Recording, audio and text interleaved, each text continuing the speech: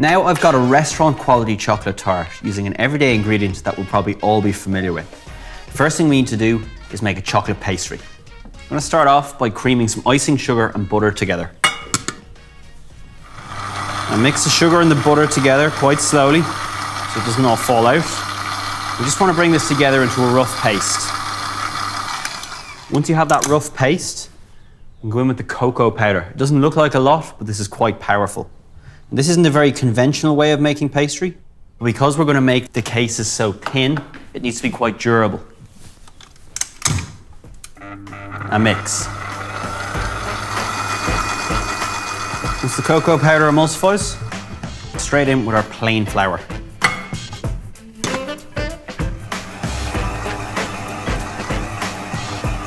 Once that flour binds together, we have what's starting to look a bit more like pastry. To finish binding it, we're going to add 2 eggs and about a teaspoon of salt. At this point, we'll mix it for about 30 seconds till it's a really light and wet paste, then it's ready for the fridge. Once that's come together, we're going to take it out, we're going to break it down into cling film and wrap it. These then go into the fridge to set overnight. So the next day I took the pastry, I rolled it about 1 centimetre thick, cut it out into these discs, which are the perfect size for our tart cases. And now all I have to do is roll them individually, line the cases and bake them off. This is a very simple technique to get your perfectly shaped tart cases. Dust a little bit of flour on the board. I take my pastry disc, which has been dusted in flour so nothing sticks, and then just lightly roll it, moving it on the compass every few turns so we get a perfect circle. So once I have it roughly into this shape, I take my little non-stick tart cases, line the case so it gets into all the little corners. Second one on top, good squeeze, then it's going to go into the freezer to set hard again before we cut it up.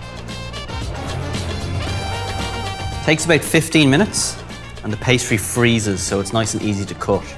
What I do is I grab a small paring knife and using the bottom tart case, I follow the line all the way around so I get a perfectly edged tart case. So I stick them on a tray and they go into the oven at 180 degrees for 9 to 10 minutes.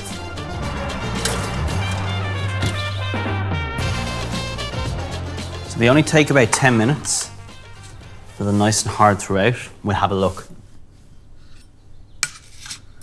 There you can see that nice sharp edge that we cut gives us a perfect edge on the tart case.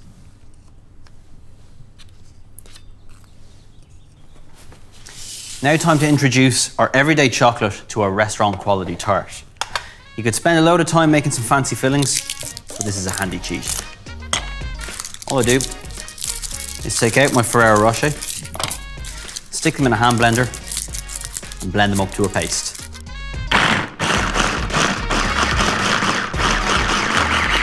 You've got hazelnuts in there, biscuit, hazelnut ganache, chocolate, all things that go really, really well with warm chocolate as well, and they're going to give us a bit of texture in the base of the tart. All I do is scoop a bit out and line the bottom of our tart cases. What makes this tart restaurant quality is the fact we use a soufflé mix and we get a lovely warm dome on top of our tart case. It's very, very simple. We melt some chocolate and butter, then we make a meringue with some egg yolks, we bring it all together.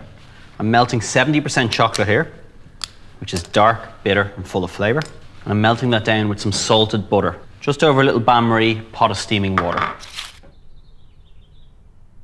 While the chocolate and the butter melts down, we're going to make a very simple meringue. It's going to add all the air to our soufflé mix, give us that dome on top of the tart. So I go in with my egg whites. I'm going to slowly start whipping them. The slower we make the meringue, the more stable the mix will be at the end. When the egg white starts to aerate, I go in with half of my caster sugar at this point.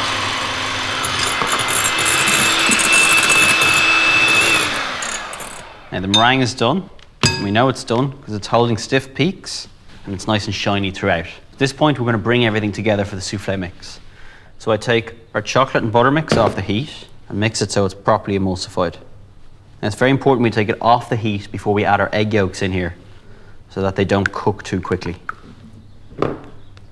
Now when we've taken a little bit of heat out of that chocolate and butter mix, we're going in with our egg yolks. We're going to break them up, mix them through.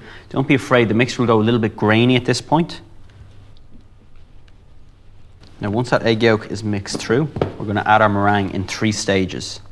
The first part of the meringue goes in, we're going to loosen up the mix. So after 1 stage, you're looking at something like this. Now the second stage of meringue goes in, and we're going to fold it very lightly, keeping as much air as possible in the mix. Finally, the last of the meringue. It's crucial we keep as much air as possible in so we get that lovely domed effect on the finished tart. And you'll see when the mix is ready, it's that little pouring consistency off the spatula. It may look quite wet, but if it's too stiff, it will crack. This should be absolutely perfect. I'm going to place some of the mix in a piping bag so we can pipe it neatly and accurately in our tart case. At that point, they're ready to go into the oven at 190 degrees for 8 to 9 minutes. Whoa, look at that. Just to finish it off, very light dusting of cocoa powder. Straight on the plate. That is simplicity at its best. Ferrero Rocher chocolate tart soufflé.